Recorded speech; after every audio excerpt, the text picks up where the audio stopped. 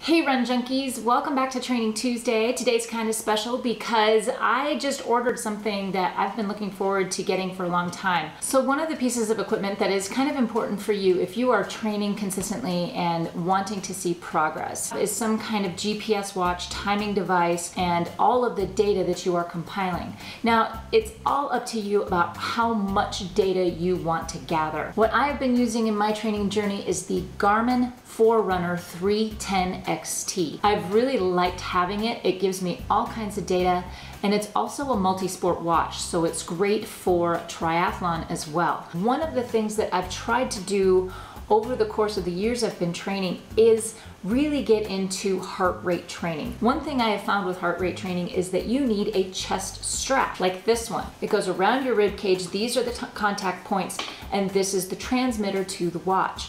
I have always struggled with getting accurate data because of the chest strap. It tends to slip, it doesn't stay in place.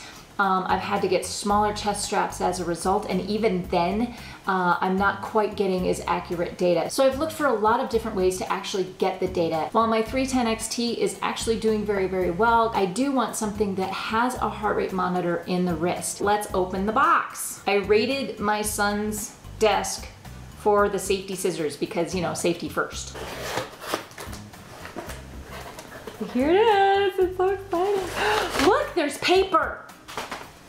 The Forerunner 235. I'm actually really excited about this. Stay on pace for your next personal record with Forerunner 235, a wrist-based heart rate GPS running watch with smart features like notifications from your smartphone. Wow, that's like technology. Also tracks your daily steps, distance, calories, and sleep, plus your heart rate at the wrist. This actually looks a lot like a lifestyle watch as opposed to what I consider a sport watch with the 310 XT.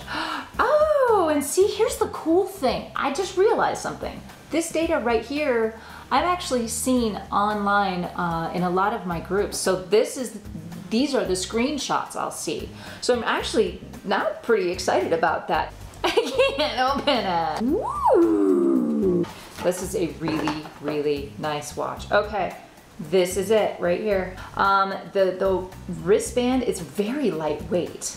It looks like the heart rate monitor is back here. So this piece right in the middle, which means it's going to sit right over your wrist where you're gonna have the most contact anyway. So I'm hoping with this watch that it will actually give me good data. I have to figure out how to use it, learn all the buttons. So I'm very excited about this watch. I'm gonna charge it up and I'm gonna see how it works. So hopefully coming up, I will have a chance to review this product. One of the reasons why I bought this watch was because I'm gonna be doing a lot of heart rate training coming up. I will say that in the reviews I've seen, the Garmin 235 is not as accurate because of where the heart rate monitor sits. It's not over your heart, it's over a pulse point. The reviews for the Garmin 235 have said typically that it doesn't provide accurate data. I mean, I'm not getting accurate data anyway. I know this will stay in place better than a chest strap has. What I do love is that I have